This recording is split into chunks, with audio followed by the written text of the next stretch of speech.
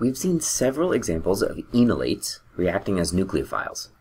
They react with electrophiles such as acids, dihalogens, and alkyl halides. Enolates can also react as nucleophiles toward carbonyl compounds who have good acceptor orbitals, pi star CO. When an enolizable ketone or aldehyde reacts with a run-of-the-mill base like methoxide, we form an equilibrium mixture of the carbonyl compound and its enolate. The carbonyl compound is an electrophile, and the enolate is a nucleophile, and they can react with one another.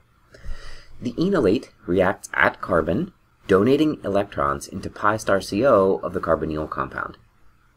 This makes a new bond between the alpha carbon of the nucleophile and the carbonyl carbon of the electrophile. The result is a beta-alkoxy carbonyl, which can pick up a proton from the solvent to make a beta-hydroxy carbonyl, or aldol addition product. Once in a while, the reaction stops here, but most often more happens. Since we're under basic conditions, there's a base present, and there's an enolizable proton here between the hydroxy group and the carbonyl. Deprotonation makes an enolate, and then a new step occurs. It's what I call a long-distance lone pair push. This kicks out hydroxide. Normally, hydroxide is a poor leaving group, and it is a poor leaving group in SN1, SN2, E1, and E2 reactions. But in this context, elimination from an enolate, the power of the long-distance lone pair push, is enough to kick it out. Don't be tempted to draw this as an E2 elimination. This last step is driven forward by the fact that we make an alpha-beta unsaturated carbonyl compound, a stable, conjugated system.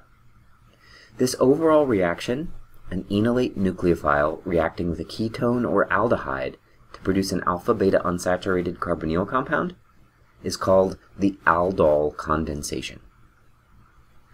The aldol reaction we've just shown is referred to as a self-aldol, in which the nucleophilic enolate is derived directly from the electrophilic carbonyl. Two other variants of the Aldol condensation exist. Intramolecular aldol reactions involve an enolate from one part of a molecule reacting with a carbonyl group within the same molecule. These reactions produce new cyclic structures, usually cyclopentenes or cyclohexenes. The final variation is called a crossed aldol condensation, in which the enolate nucleophile is not derived from the same carbonyl group that serves as the electrophile. Crossed aldol reactions require special care to force the desired compounds into their respective roles as nucleophile and electrophile. They only work well under two conditions. First, only one of the two compounds may be enolizable. This is the compound that will serve as the nucleophile. Second, the enolizable carbonyl must be less electrophilic than the non-enolizable one. Otherwise, you'll just get self-condensation. So, these reactions both work well. The nucleophiles are the enolates of enolizable ketones, and the electrophiles are non-enolizable aldehydes. But this attempted reaction does not.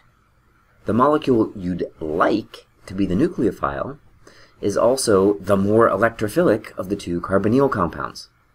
So the major product is from self-aldol.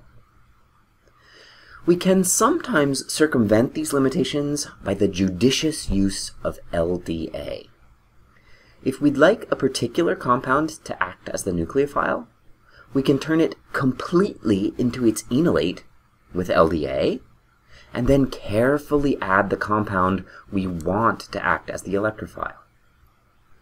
This sequence requires an acid workup, because without one, we're stuck at the beta-alkoxy carbonyl.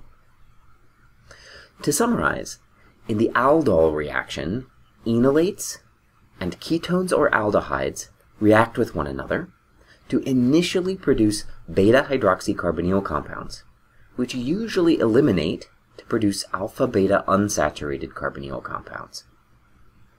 The aldol reaction can occur between a carbonyl compound and its own enolate, between a carbonyl compound and an enolate within the same molecule, or between an enolizable carbonyl compound and a non-enolizable carbonyl that is more electrophilic than the enolizable one.